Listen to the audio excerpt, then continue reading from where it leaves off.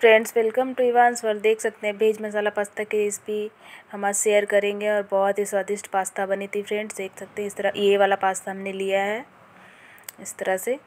और अब हम एक बर्तन में पानी बॉईल करेंगे, गैस पे चढ़ाया है, उसमें 1 चम्मच ऑयल डाल दिया है और थोड़ा सा नमक डालने के बाद वो पास्ता जो हमने रखा था वो डाल दूँगी और पास्ते को अच्छे से हम बॉईल कर लेंगे। बहुत ही क्विक रेसिपी है। उधर पास्ता बॉयल हो रहा है, इधर हमने सब्जियां काट ली है, शिमला मिर्च, टमाटर, प्याज, लहसुन और हरी मिर्ची ली हमने।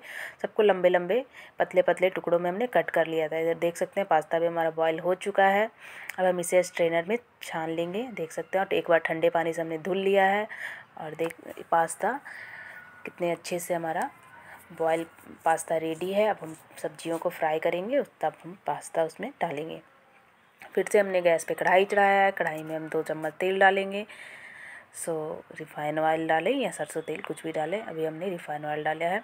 ऑयल अच्छे से गर्म होने के बाद हम उसमें थोड़े से जीरा डालेंगे और 8-10 लहसुन की कलियां जो हमने छील करके रखी थी वो डाल दूँगी और इनको सबको अच्छे से हम फ्राई होने देंगे। उसके बाद हमने 3 से 4 हरी मिर्ची डाली है। हरी मिर्ची भी थोड़े से फ्राई हो जाए उसके बाद हम प्याज, जो हमने एक बड़ा सा प्याज था उसे हमने इस तरह से रफली चॉप्ड किया था, वो डालूँगी और प्याज को थोड़ा सॉफ्ट होने देंगे। उसके बाद हम शिमला मिर्च भी डाल देंगे। शिमला मिर्च प्याज थोड़ा पकने में टाइम लगते हैं, इसलिए हमने पहले डाला है और टमाटर हम थोड़ा बाद में डालेंगे। अब हम इसमें डालेंगे नमक, स्वादानुसार नमक डालें। नमक उसी अनुसार डालें क्योंकि आगे हमें सारे सॉसेस भी डालने हैं। नमक डालने के बाद इसे अच्छे से करेंगे मिक्स और फ्लेम लो करके 2 से 4 मिनट तक इसे थोड़ा सॉफ्ट होने देंगे। देख सकते हैं शिमला मिर्च प्याज पक गया है। अब हम इसमें टमाटर डाल देंगे। आप इसे ब्रेकफास्ट में बनाएं, इवनिंग स्नैक्स में बनाएं। बहुत ही क्विक रेसिपी है और बहुत ही टेस्टी रेसिपी है पास्ते की। देख सकते हैं इसमें हमने खूब सारी सब्जियां यूज की है।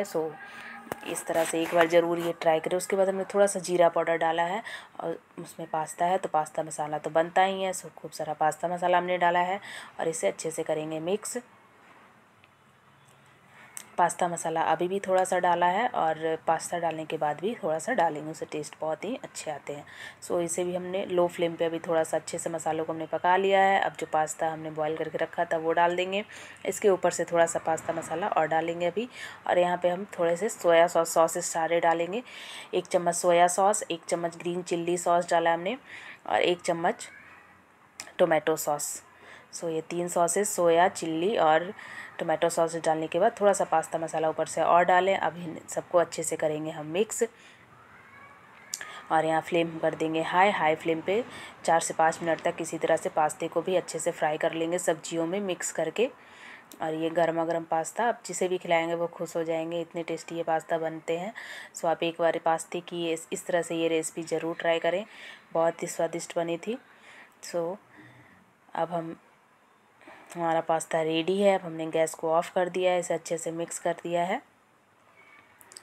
और इसमें आप अपने मन की और भी सब्जियां चाहें तो बंदा गोभी वगैरह भी डाल सकते हैं। हमने शिमला मिर्च, प्याज, टिंडा सिर्फ डाला था और हम अब इसे सर्व करेंगे। देख सकते हैं गर्मा गर्म मसाला पास्ता रेडी है।